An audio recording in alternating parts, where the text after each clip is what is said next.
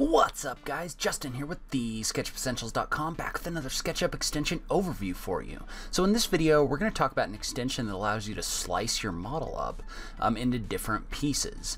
I do want to take a second and thank my supporters on Patreon. Patreon, as you know, is the website where you can support creators that you like on YouTube.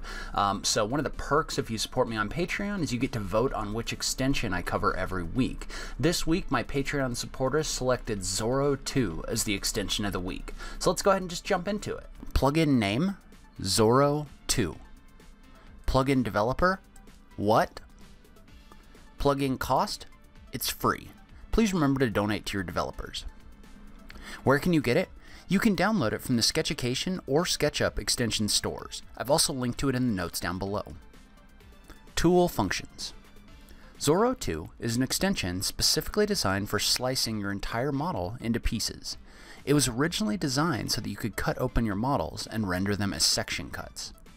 However, a lot of rendering programs have added the functionality for rendering section cuts, so this function isn't used for that as much as it once was. However, Zorro2 is still useful for slicing your models. At its basest functionality, you can simply click 2 points, and Zorro2 will slice your model along the line you've drawn, allowing you to slice straight through your model. Any geometry visible between your 2 points that isn't in a group will be cut. In addition to being able to slice raw geometry, you can also hold the Control key to cut through nested groups and components. This can be particularly helpful if you're cutting into a house and you want to keep furniture in one piece or something like that. The best way to use this extension precisely is to turn perspective mode off and cut from one of the default views, meaning the top, bottom, front, or back. I'm interested in the possibility of using this along with an extension like Flowify in order to create quad faces, so I'll probably be fooling around with that in the next few days. This extension also contains the ability to slice a model at a section plane.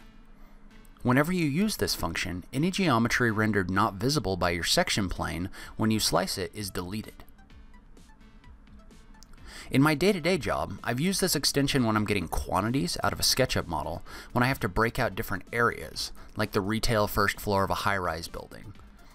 So this definitely has a bunch of different uses.